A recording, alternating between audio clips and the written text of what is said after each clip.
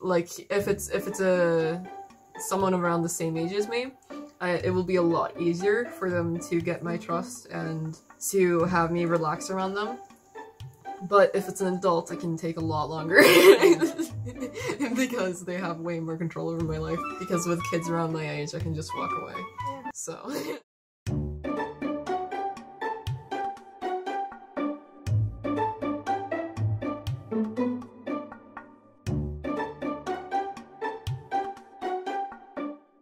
An autistic person can be very intellectually smart, but might not be able to tie their shoes. When you take an IQ test, for example, how clever you are when it comes to physical activities, and how clever you are when it comes to, like, intelligence, those have to be in line for like neurotypical people to consider you worthwhile.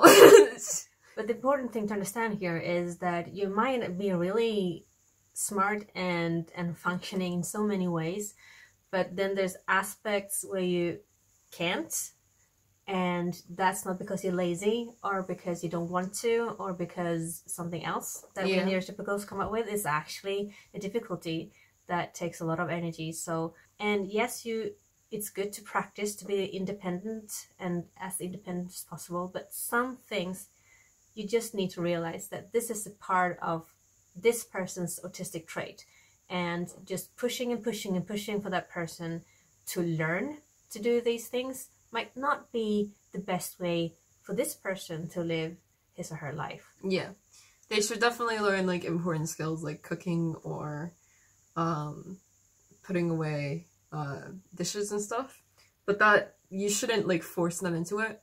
You should like maybe tell them the positives to doing that and the negatives to not doing it, but don't force them to do anything. It's not going to do anything if you try to force them into things. But if I were to be told like, oh, you need to go clean your room, just repeating it over and over and over again will just piss me off. It will piss me off too. Yeah. Also, it helps to be more concrete about it. Yeah. What is cleaning your room? What does that mean even? Yeah. Well, the point here is that some things an autistic person might need help with for the rest of their lives because it's part of their being autistic.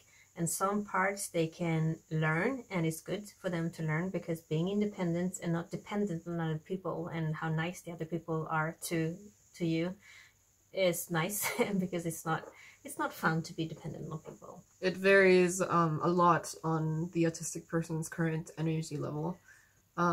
Like, for example... True that. Skills and ability might fluctuate depending on energy level. Only because a person usually can do something or did it yesterday, it doesn't mean that today that person can do it, because it depends on the circumstances and it depends on the energy level. That fluctuates a lot. Yeah. So what you need to understand is that it's not about you.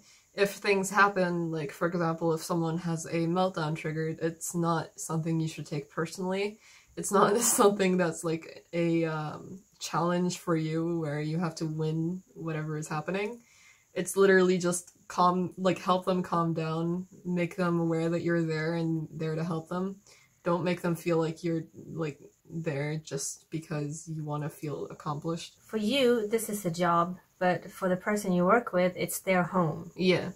Even if it's in their actual home or if it's at the home they're staying at, it's still their home. So you can't make everything like a thing of who will win. Yeah. Like a tug of war, and make it personal, because you are a guest in their house and you're there to help the person to have a good life. So don't make stuff personal. Yeah. And if a person doesn't want to do anything, then that person doesn't want to do it. So just drop it. Yeah. Drop it and then bring it up when they're more calm. And still, if they're still not okay with doing it, just drop it again and bring it up later. Because they are going to do it eventually once they feel like they're able to. Also, you can step back and ask yourself, am I doing this in the right way? Or is there other ways I can help this person to do if it's something important? Yeah.